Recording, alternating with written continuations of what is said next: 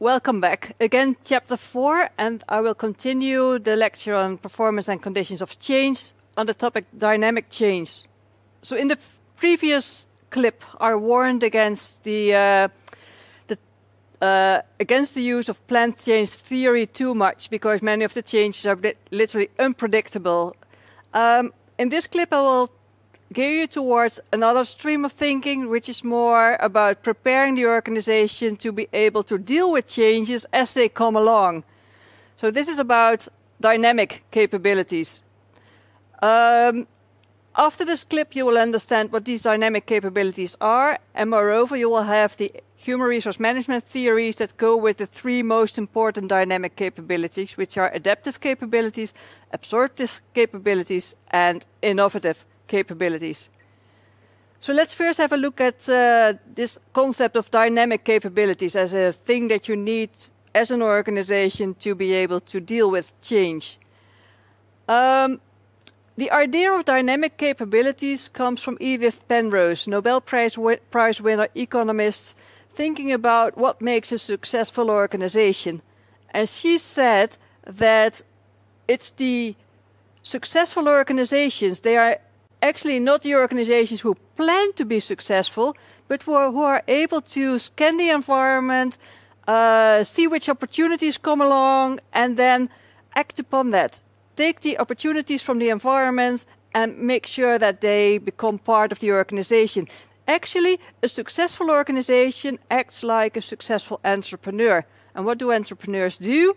They seek for opportunities, and they organize to be able to act upon these opportunities. For example, if you have a brilliant business idea, it could be a good start as an entrepreneur. However, if you lack the money to pursue this idea, then you're not prepared for your big idea. So it's always this balance between, on the one hand, scanning the environment and seeing opportunities, but on the other hand, organizing, make sure that you have the resources so that when the opportunity comes along, you're able to grasp it and act upon it. So Edith Penrose said that what organizations need are resources that allow organizations to enterprise, to seize opportunities when they come along. And these are dynamic capabilities. So organizations that are effective using dynamic capabilities, they are sometimes also referred to as agile organizations, and organizations that can easily adapt to what comes along. And agility is a term that originally comes from the ballet. So the ability to stretch and move. Well, I'm not going to dance here, but you get the idea. The agile is the way to be able to stretch and to learn new moves and to also respond to the music and the sound in other ballet dancers. So this concept was adopted to modern organizations as a word to express that organizations can react on opportunities and challenges as they come along by adjusting their organization and to just benefit from that. So dynamic capabilities are capabilities for dealing with change. The definition is that they help organizations to seek for opportunities as they come along, but making sure that you have the right resources to be able to act upon the opportunities. If you start organizing for an opportunity, the moment you see it, you're probably too late. So that's the difference between these kind of theories and planned change theories. In planned change, you know what's coming, because that's where you want to go, and then you start planning. In dynamic change theories, you make sure that you have a bottom line in the organization that helps you act upon a change. There are 3 types of dynamic capabilities, and they will guide the rest of this knowledge clip. These are adaptive capabilities, so adjusting organization systems, management, and organization structures. Absorptive capability, to bring in new knowledge from outside the organization to the organization. And finally, innovative capability, to how can you prepare your organization to innovate. I'm going to explain all 3 of these and link them to theories that we commonly see in human resource management literature. So here you see in a figure or in the table, the overview of the 3 dynamic capabilities. They are listed on the left. They are mentioned on the left. They are adaptive capability, absorptive capability, and innovative capability. And you can read the key actions. So the key actions are to adjust the management systems for adaptive capability, to bring in new knowledge and information, absorptive capability, and to develop and create new knowledge, new products and markets, innovative capability. So how can human resource management contribute to these 3 key dynamic capabilities? I'm going to talk you through these 3 human resource contributions and their particular theories that come with them. So in the adaptive capability, we're talking about adjusting your workforce so that they know other things, or so that they are more or less, depending on the need of the situation. The theory that I will introduce you to is the theory of the flexible firm, introduced by Atkinson. For absorptive capabilities, this is all about organizational learning capabilities. So you can organize in the way of Nonaka and Takeuchi, for example, to have an organization that reaches outside and brings in new knowledge. The final one, innovative capability, this is about organizing your workforce in such a way that there's a balance between exploiting or building on existing knowledge and exploration, so bringing in new knowledge. And the key author in that respect is March. So one by one. First, adaptive capabilities. I'm going to take you through the logic of the flexible firm theory. As you can see, the theory was launched in 1994, and Atkinson is from the UK. If you place the position in its historical frame, you'll remember, or maybe know, that that was the era when the UK was facing a lot of factory shutdowns. The mines were closing. It was a particularly bad economic situation, Thatcherism, so a lot of firms were struggling, adjusting to this new economic climate and a change in what companies actually needed to do. They needed to move from the old industrial period, a lot of manufacturing, to maybe a knowledge industry. So what Atkinson claimed in a prominent paper of 1984 is that organizations can organize the contracting and training of employees in such a way that they can easily grow and shrink depending on what the organization needs.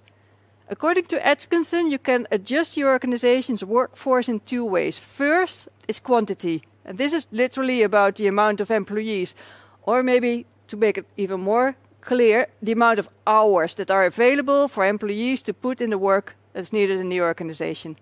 So numerical flexibility means that your organization can grow by hiring new employees, or by making your current employees work more hours, or shrink by firing employees, terminating contracts, or make your employees work less hours. Quantity. So they do nothing different, they just do more or less. Quality is about the things that employees are capable of doing. So this is allowing employees to have just a narrow task, then their quality is limited, but you can make larger qualitative flexibility if you, for example, cross-train employees over different product lines or over different departments.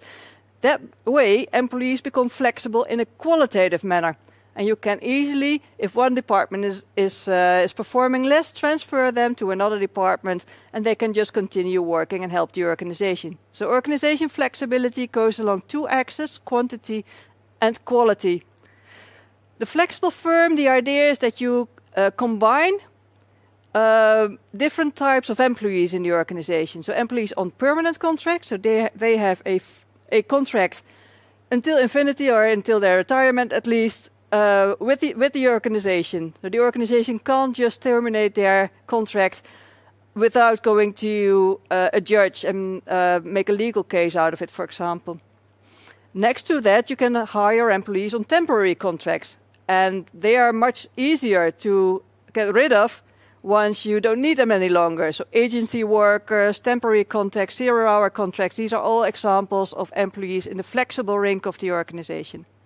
The figure to the right illustrates the different type of contracts that go along with this idea of quantitative and qualitative flexibility.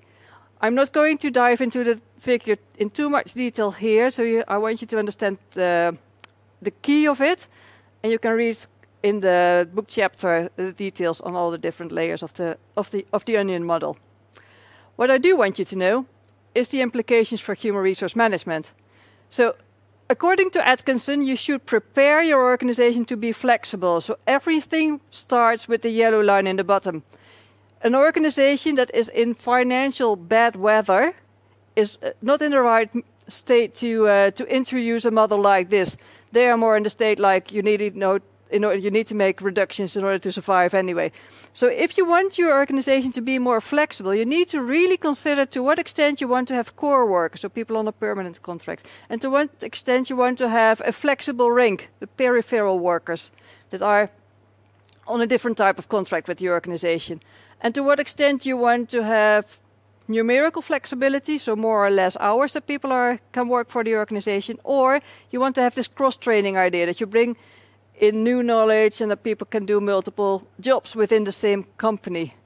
You see the HR implications following in the model if you combine these things. On the left-hand side, this is all about contracting. So what kind of contract do you offer employees? Core workers, they have a permanent contract with the organization, difficult to fire them. They come with loyalty, so in times of labor scarcity, it might be a good idea to have enough core workers to ensure that you can always do your core processes. Peripheral workers, they are the people on temporary contracts, and you can easily get rid of them, in a nasty word, if you don't need their services any longer. On the functional side, you see either a choice between training your core workers, so use job design and training to make sure that employees are capable of doing multiple jobs in the organization. Job design can imply, for example, job enlargement, more tasks, training for another position in the organization. So a lot of investments in the knowledge and skills of workers, or hire them from, for example, a consultancy firm.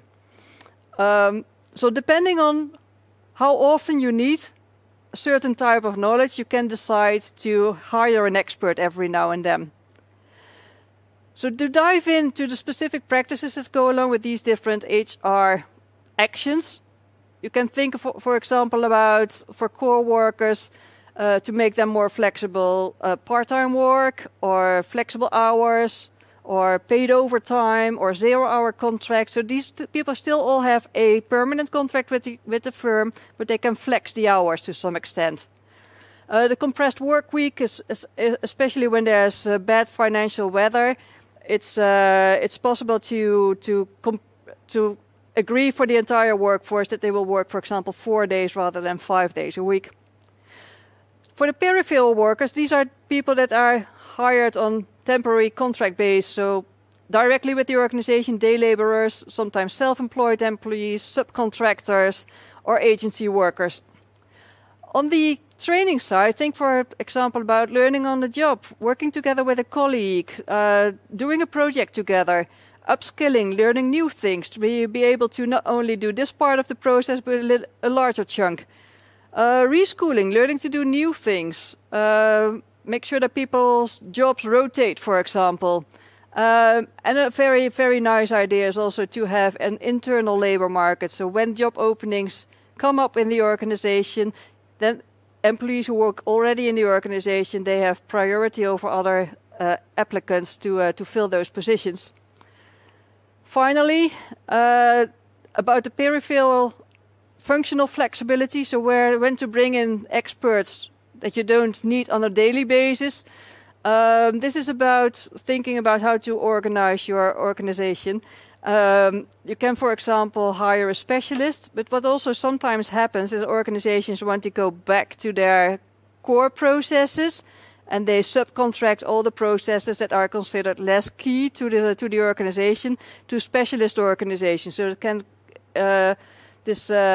peripheral workers, they can be outsourced entirely. Many organizations, for example, have outsourced their cleaning and cafeteria lunchrooms to external organizations. So this is an example that fits perfectly within the flexible firm theory of Atkinson, to keep the core, make them numerical and functional flexible, and make sure that your organization is really good at that, and kind of not invest too much in things that are ballast, so to speak, to the organization. So the implications for human resource management, a lot of research to this model. It is not without risks. Obviously, there are downsides for employees who are in the peripheral side of the model, but also for organizations. To invest too much in all kind of peripheral layers has consequences, for example, to the retention of knowledge within the organization. In fact, if you look at what is most effective from this model, it's still making sure that your co-workers are cross-trained and flexible in terms of knowledge rather than hours. So, moving on to absorptive capability, the power of the organization to bring in all kind of new knowledge. And this is this scanning, the entrepreneurial scanning of the environment, and knowing where the opportunities are, and be knowledgeable also to be able to use these new developments. So this absorptive capability, it's a lot of research there. The names here is Cohen and Leventhal, and Zara and George. They really talk about how to organize your organization in such a way that you can bring knowledge that exists in the outside world into your organization. I'll keep it brief here, since we already had a whole chapter on knowledge management. So what you can think of are what you can do to organize absorptive capability is literally, again, to organize organizational learning capability. So the capability of the organization as a whole to access information from outside the organization, bring it into the organization, learn from it, and convert it into new knowledge. So here is, again, the importance of knowledge transfer combined with organizational learning. So chapter 3, in essence. What you need from an HR perspective are practices that are aimed at knowledge transfer and strong social ties. So chapter 2 and chapter 3, to bring the knowledge into the organization and make sure that within the organization there are flat layers that people can find each other and build upon it. To continue with the last bit of the dynamic capability theory is about innovative capability. So here it comes about to what extent should an organization pursue being completely innovative and do novel things rather than trying to be really good at what they can do. So the theory by March is already an older one, is about balancing exploitation and exploitation as a way to come to sustainable innovation for your organization. The question that is asked is, does it make sense as an organization to do something completely new every 3 years? And your gut feeling probably says no. The other question is, does it make sense for an organization to keep doing what they did the past 100 years and still be successful today? And the answer is probably also no. Okay, so where's the balance? Exploration means doing new things. Exploitation means becoming better at what you're already good at. And both of these things have benefits for being innovative. And being innovative is a way to stay competitive as an organization. So the final capability is the capability for innovation. And the key concepts here are exploration, so finding new things, and exploitation, becoming better at what you already do. Before that, it is important to know that you should have systems in place that encourage knowledge creation and proactive behavior at all levels in the organization, and a strategy oriented towards innovation. And I'll dive into this last bit of the definition of capability for innovation. So what is a sound strategy for innovation? And learning from the theory and research by March and Simon, we know that it is in fact a balance. As an organization, you should strive to find a balance between, on the one hand, scanning and seeing opportunities that you want to pursue, try to learn new things and build new things and really innovate. And on the other hand, keep what you're good at. So successful innovation is not about radical shifts and doing something completely different. It is about the integration of existing expertise, the exploitation part, with knowledge acquired in a broader context, exploration. One very nice example is about the cigar company, production facility building cigars. And in the no-smoke era that we are nowadays, the production of cigars was on a dead end. But this company happened to be really good at making cigars. But they also were really good at the technology that was needed to make the cigars. They sat together and they brainstormed about how to use their knowledge for this particular technology of making cigars. And they figured that they could use this knowledge also in the 3D printing industry. So they moved their company, and it involved selling the old bits to somebody who still believed in it, and creating a new company, moving from building cigars to building 3D printers. The technology remained the same. It was what they are good at. However, the application was entirely new. And this illustrates a perfect balance between exploitation, knowing what you're good at, and exploration, finding a new application, and then become a market leader there. So implications for HRM are numerous. Hiring, how to do that, flexible contracts or permanent contracts, bringing in new knowledge by hiring people is also interesting. Training your employees, making sure that people are happy to contribute to knowledge creation, and last but not least, retention of employees to the organization is really key if you want to contain these dynamic capabilities. Maybe as a final lesson, organizations that have very high turnover rates, they kind of ruin the dynamic capabilities that are needed for the organization as a whole to respond to opportunities that come along. So it's too easy to say that employees are just a cost post that should be organized as flexible as possible. That kind of diminishes the idea that employees are actually the source for dynamic capabilities. So this brings me to the end of this knowledge clip. Now you know that management should act as an entrepreneur in the sense that organizations should be ready for change. They can do this by building a set of dynamic capabilities existing of adaptive, absorptive, and innovative capabilities. These dynamic capabilities can be developed by human resource management, by investing in a workforce scalability, the flexible firm, in organizational learning, and by balancing exploration and exploitation for innovation. The next clip will be about the implications of change for employees and their careers.